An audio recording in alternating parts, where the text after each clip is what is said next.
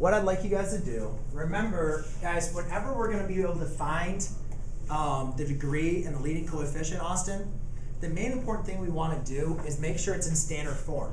And remember, standard form is when we have our degrees listed from greatest to least. So remember, degree is going to be dealing with your exponent. Well, here I don't have my exponents labeled, so I can put up little ones up there.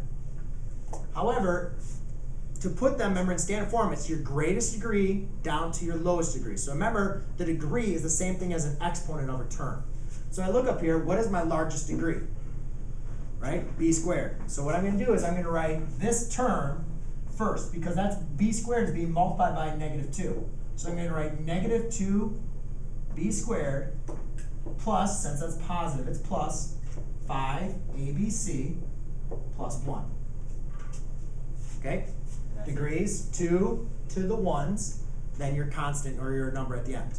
Now, since I have it in standard form, it's in descending order of degrees, I need to determine what is the largest degree. So I go to the front, and I say, okay, the degree of this polynomial is, remember, that largest degree, which is 2.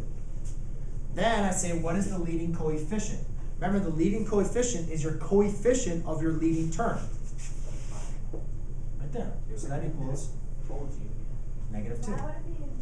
Why would it be what? I